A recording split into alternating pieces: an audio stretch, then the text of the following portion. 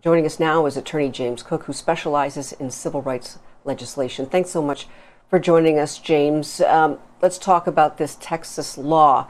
Can it be challenged on constitutional grounds since Roe v. Wade guarantees a woman's right to abortion? Yes, it certainly was looking for injunctive relief against the law. And so the court's ruling was actually on the injunctive relief. It didn't go to the constitutional issues or to the substantive issues. It was all about the injunction.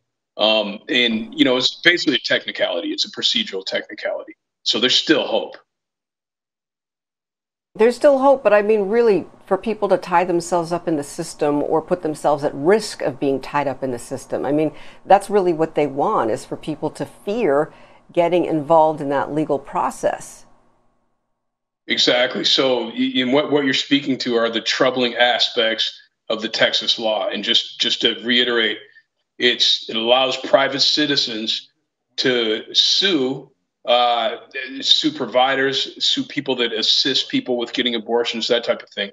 And it allows them to be awarded up to $10,000. Now, something that most people don't know, there's some nuance there. And the nuance is that, $10,000 is jurisdiction in small claims court.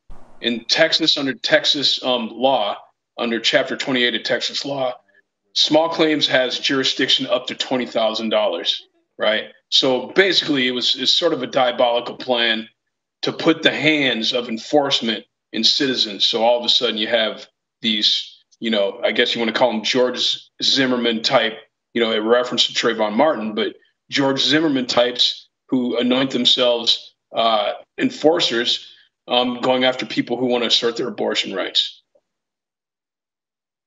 So basically, when it comes to abortion, citizens have rights, but if you see somebody with a gun, you can't do anything about that, or somebody illegally handling a gun.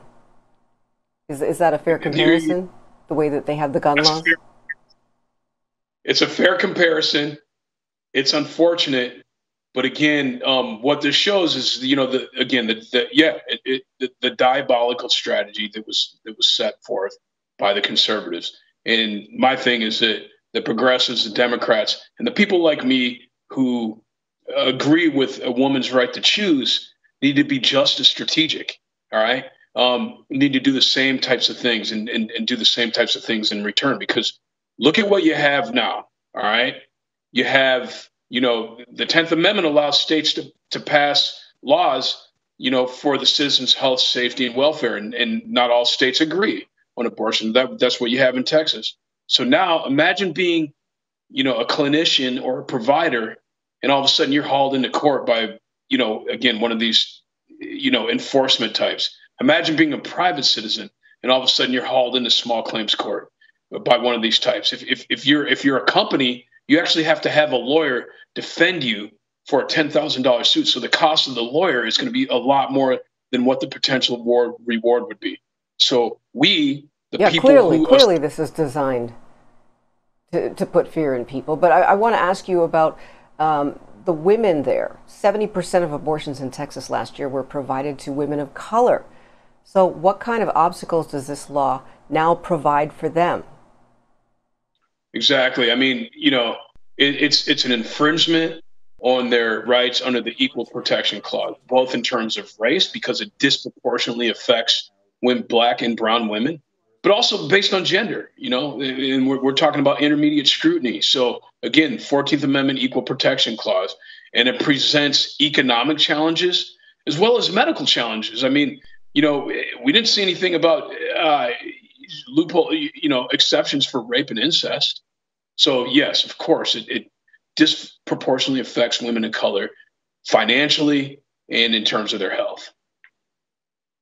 Is this it? I mean, is this it when it comes to abortion in this country? Because we see other states wanting to possibly think about doing this as well.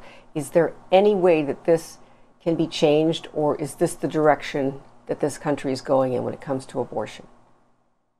This is the direction that the conservative party, conservative-leaning people, anti-abortion advocates wanted to go. However, again, like I said, there is hope. I mean, Congress, definitely people can contact their Congress people and make them think strategically like they're doing and get in line and enact something that counteracts this. Also, you can act on the local level. I mean, that's really what it's about. Call your congressperson, anything. Elections, pay attention to your elections, and the judges. It's the judges. Pay attention to who your judges are. So yeah, I mean, but this battle will go on because the next phase of this is to argue the substantive issues. What state do you think we might see follow this action next? Well, I mean, you can just go right in line. You Texas, go Louisiana. I wouldn't be surprised if Louisiana does something. Once, of course, they got to deal with present day issues. But Florida, I would imagine Florida. I think you look at if you track the voting rights laws, the people implementing the strategy, then you can see exactly which states will follow these abortion laws. So you got to predict Arizona, and most likely, I would say, yeah, Florida. I believe Florida would be next to enact something. All right, James, thank you so much for breaking this down for us. We appreciate you joining us here on BNC.